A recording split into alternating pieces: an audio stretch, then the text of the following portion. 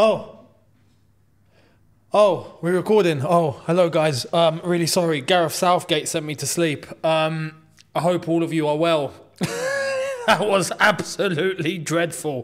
What did we just watch? What did we just witness here, man? England, Brazil. What a calamity. I mean, first and foremost, can we just say, like I've just acknowledged right there, I think that was just absolutely dreadful in terms of just watching a football match. That was just dead. But at the same time, I'm going to give you my 2 cents on this game and the repercussions of this. Before the kickoff, I looked at that Brazil team and I'm thinking, this is Brazil?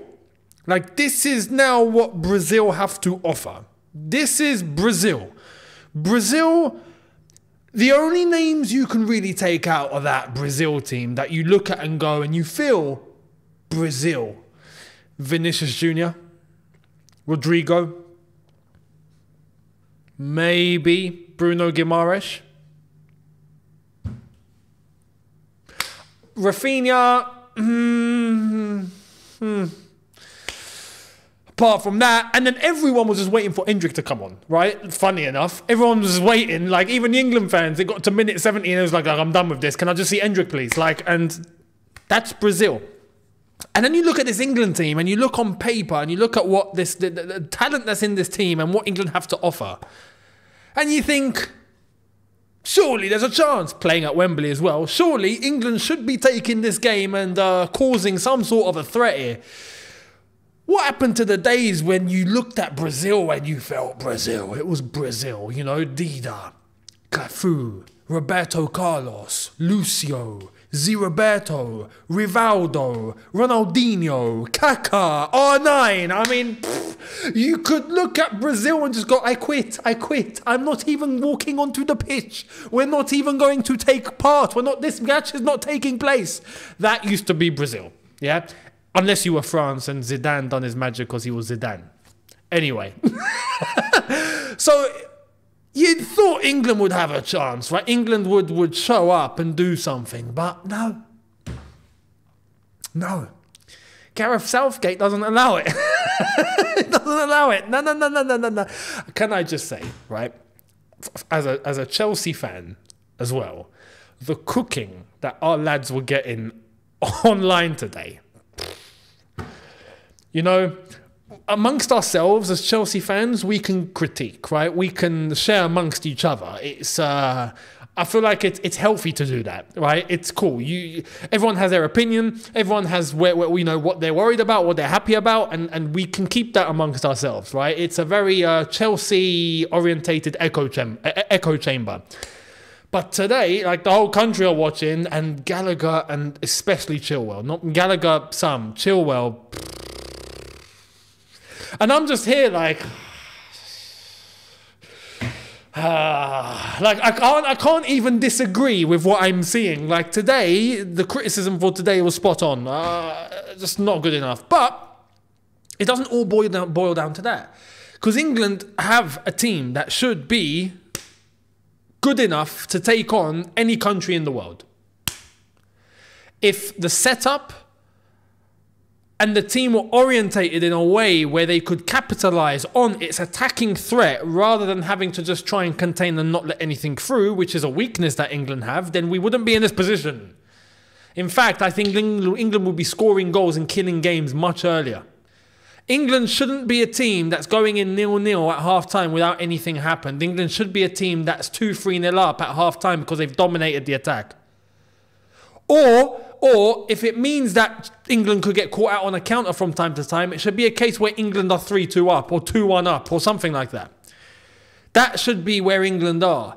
We're not. And today was just a clear example. I mean, today was just horrible. Today is clear. Clear as day. But the FA are not going to do this. The FA are not going to flip and bother.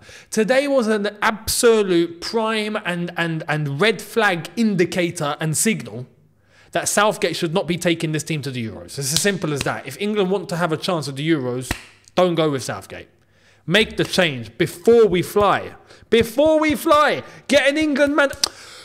Jose is sitting right there. Jose is right there. He's just looking and waiting for a job. Do you know what I mean? Not just him. Tuchel won't make it, I doubt. Actually, Tuchel could make it. Tuchel might be available. Tuchel might be available. You know what? This is going to sound mad. Eddie Howe could be available. Hell, even Graham Potter could be is available. Listen, and that's saying something. It's coming from a Chelsea fan. That's saying something. Southgate should not be the one to take England to the Euros. If not, there's no point. There's no point. Today illustrated that. Today absolutely illustrated that. And to be fair, Brazil missed a lot. A lot. Prime Brazil would have killed England tonight. Killed. It would have been an assassination. It would have been an execution. It would have been game over. A decapitation, if you want to call it that. But they missed a lot. Until when Brazil made their subs. Well, hey, Hendrick's coming on. Lo and behold, he gets his first goal for Brazil against England at Wembley. Beautiful. Just had to be, innit? It just had to be. Albeit it was a tap-in, but it just had to be. Him and Vinicius going in for the action, and it wasn't offside. It was a correct decision. By the way, the referee tonight I thought was actually pretty decent too. So, he let the game go for as much as possible. Apparently kicked off at half-time. Jimmy Floyd Hasselbank wasn't happy. Big up Jimmy Floyd. With how much for a friendly, it was getting a little bit crazy. So even second half, I thought referee was class. So no complaints there. Just England are not playing in a way whatsoever that's going to benefit, you know, or at least at the bare minimum, be able to execute the result that's needed. You know, do whatever you got to do, you get that result. It just comes in.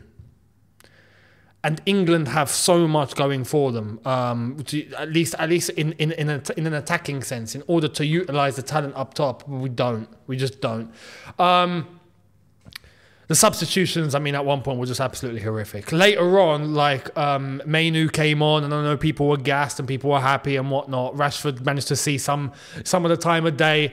But apart from that, Walker's come off injured, so he's going to be, I think, a doubt for Manchester City going forward. I think he's definitely going to be out for some time.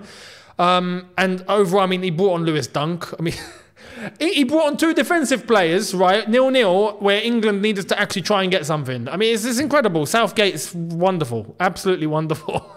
it's bonkers. So, England lose tonight, 1-0. And I'm not even surprised. And everyone fell asleep. And yeah, it's just clear as day. England going to the Euros, good luck. Absolutely good luck. We're not going to be able to do a flipping thing out there. As long as Southgate is in charge. Simple as that. And by doing a thing, I mean actually going on to win it. England are in a position where we should be winning a tournament. It's as simple as that. There's no excuse. No excuse.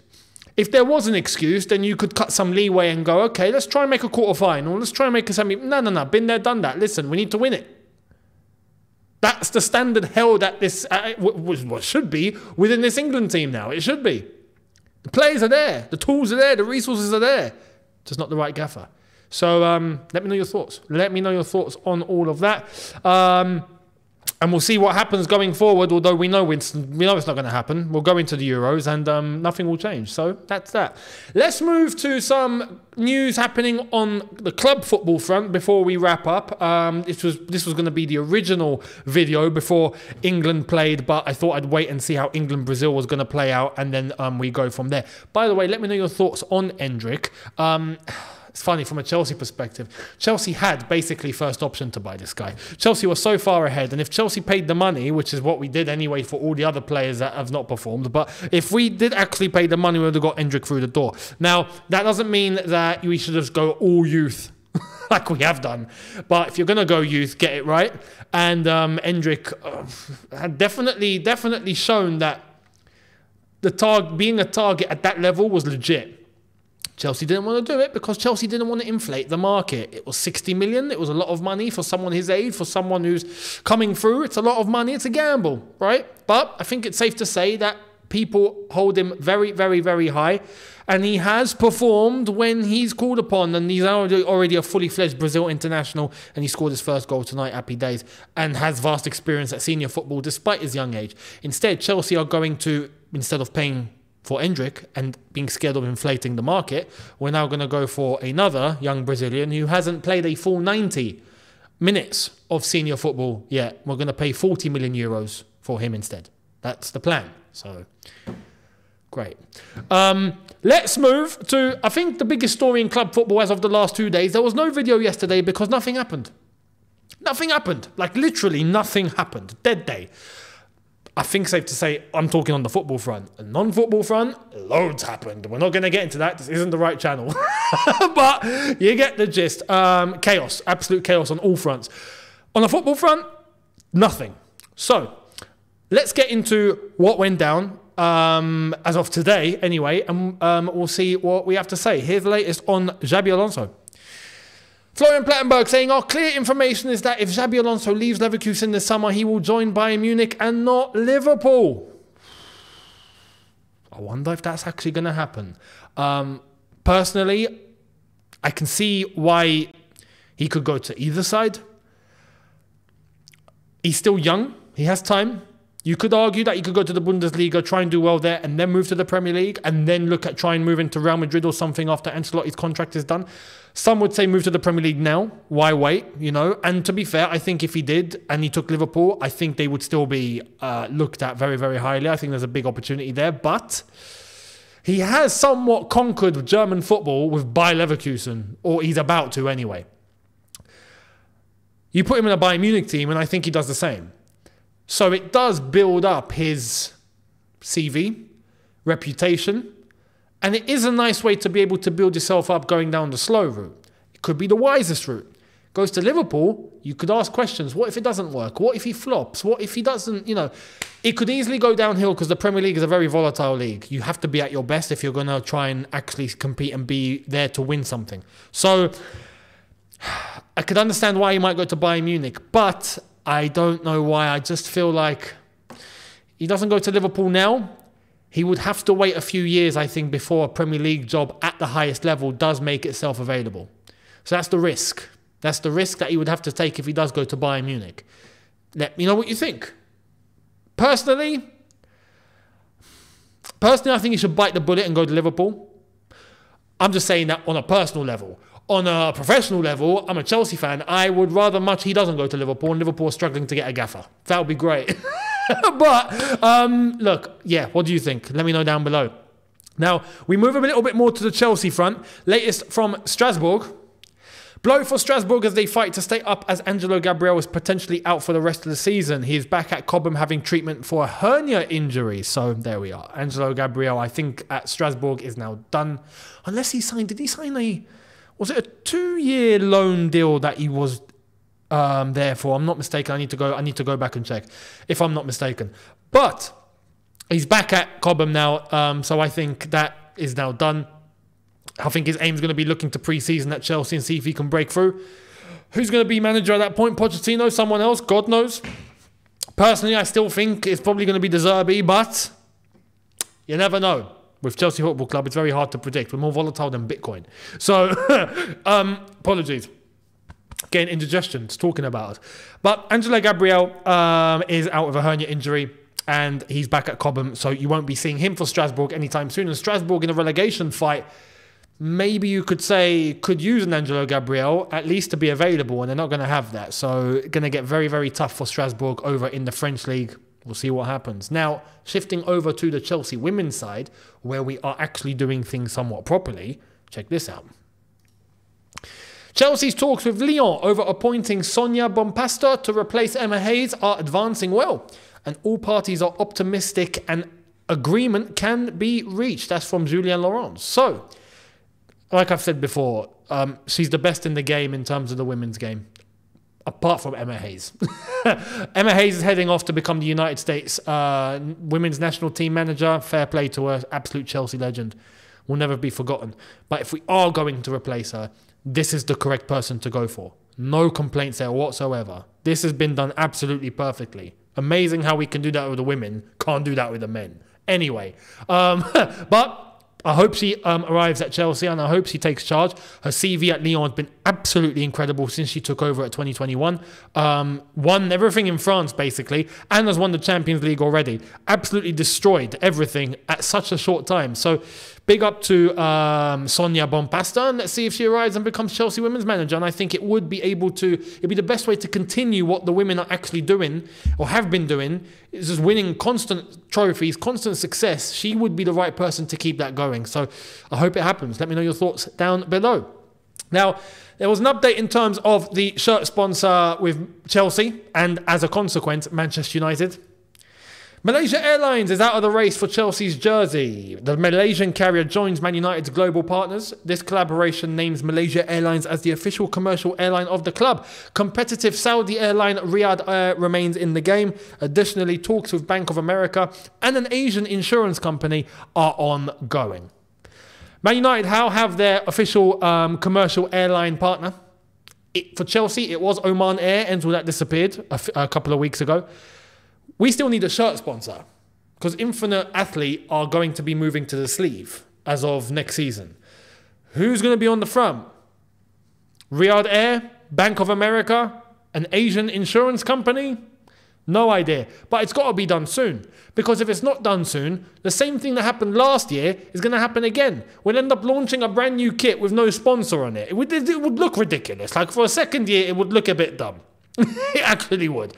So we have to get this over the line and not look silly. The leaks have already come out for the new away kit and what it might look like. It's funny, when the leaks come out for other teams, you can see that there's already a shirt sponsor on there. For us, there isn't. We'll see if that actual away shirt is going to be the one. It looks like it might be white and a little bit of blue, and it just looks very... Personally, I'm not a fan, but we'll see what it looks like afterwards. But a shirt sponsor needs to be sorted ASAP. Personally, I think Bank of America might walk in. I just think Bank of America might come in clutch for Bowley and Co., you know, and do some sort of a deal. That's why I think we might be heading. But let me know your thoughts on that. Meanwhile, Malaysia Airlines have headed off to Manchester United. So congrats to them. I think they're going to be pocketing $3 million a year from that deal, because it's just as if the official airline partner. It's not the shirt sponsor or anything like that. So there we are. Now, to round up, there was a very pleasant event that took place today, and I'm saying this as a Chelsea fan. It took place at Anfield, Liverpool legends versus Ajax legends. And why was it pleasant, you might ask? Because Sven-Göran Eriksson took charge of the Liverpool team. So, special Anfield ovation for Sven as he took charge of that Liverpool team. And Liverpool did go on to win 4-2. Steven Gerrard was there. I saw names in there that I couldn't believe. Gerrard was there. Fernando Torres was there. He's been in the gym. You can tell. Torres, Babel, Sami Hyypiä. I even saw Litmanen. When I saw Litmanen, I'm like, oh my God, I've not said that name in over 20 years. Easily over 20 years, I've not said that name. Maybe 25 since I've said Litmanen. Some of you may not know who he is. go and look him up. But really good game. And look, you know what? Torres was hunting the goal for the entire game. And then in the 84th minute, he got it. And yeah, you can see he's very, very happy there. But it was the most Torres goal you could ask for. Ball comes across and he slides into it. I think it hits him on the bottom of the hamstring. And it bobbles and hits the post and then walks in. And then he goes in with the goal, with the ball, and smashes the ball inside the net. Just the most Torres goal you could possibly ask for. At least the Torres before he retired. Not the Torres that was at Liverpool prior and just banging goals left, right and centre. Not that Torres. But anyway, he got the goal. Very happy for him, even though it's Liverpool. But I'm happy for him. And I'm very happy for Sven. I'm mentioning all this because of Sven. It was Sven's wish to take charge of Liverpool in some sort of a capacity, and he never could. He's now got terminal cancer. We don't know how long left. It's sad. It's unfortunate. He wanted to fulfill a dream. Liverpool allowed it to happen. Klopp allowed it to happen. And he took charge of this Liverpool team in this Legends game, and he's fulfilled a wish. So I'm very happy for Sven. In that regard, I'm very happy he fulfilled his dream. And it was done very, very well. Overall, it was done very, very well. So there we are. Let me know your thoughts down below in relation to that. And I wish him all the best going forward. And his family, of course. It's not an easy situation. It's a horrible situation. It's hard. It's difficult to say and even put into words. But in that situation, Sven is probably looking at it as it's now life. Let's make use of every single minute that I've got. And this has been it for sure. So in that regard, I'm pleased for him, despite just the really sad situation he's in. So big up to Sven, huge respect. Look, we've come full circle because now talking about England. See, when Sven was manager, it's funny because that was meant to be our golden generation, and we never won anything, but it was exciting. Do you know what I mean? It was, wasn't it? You look at that England team and you just feel like you can go through brick walls. And Sven came in and didn't actually do badly, but we just never could get past the quarterfinal. And how many penalty shootouts we had is just ridiculous, and we lost every single one of them. So, yeah, in that regard, Sven was always someone highly respected. And, yeah, it is what it is. This is now a different generation. And this team are different. Back then, it was personality. Back then, it was look at the team sheet, look at these names. And that wasn't going to automatically just get you success. And I think that was one of the things that held us back. Gerrard and Lampard and a few of the others have openly come out and explained that, yeah, we just didn't bond. Big names, but we didn't bond. Everyone was in their club mode, and there was never in a group sort of mode, like, let's do this together. This team now that we have is different. This team clicked. There's a chemistry. They've gelled. There is a blend. They are there together. There is a team. But we've got Southgate. So there we are. Let me know your thoughts down below. Much appreciated. And I will be here tomorrow. As long as there are things to talk about, I will be here. So make sure you hit the subscribe button and the notification bell. Much appreciated. And I will catch all of you tomorrow for a brand new one. Have a good one, people. Don't forget socials on screen in the description. I'll catch all of you tomorrow. In a bit, people. Have a good one. Take care and peace.